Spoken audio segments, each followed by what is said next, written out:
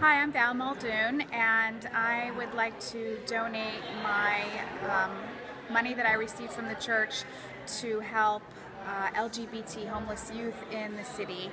Up to 40% of youth on the streets identify as LGBT and often have trouble finding shelter in regular homeless shelters because of their identity. So I think that is where I'd like to put my money, and I've identified a grassroots organization called Project Fierce that I'm going to make a donation to.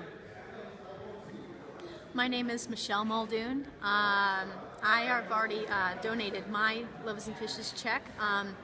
When the pastor was telling us that we were receiving this money, a friend of mine's prayer request came to mind, and so I answered my friend's prayer request.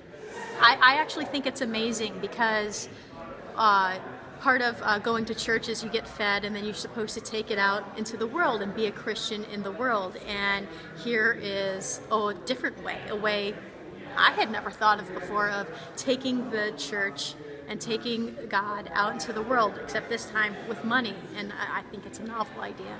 Go from there. Once we know that there's an interest, we will begin to put together the structure through which this is done.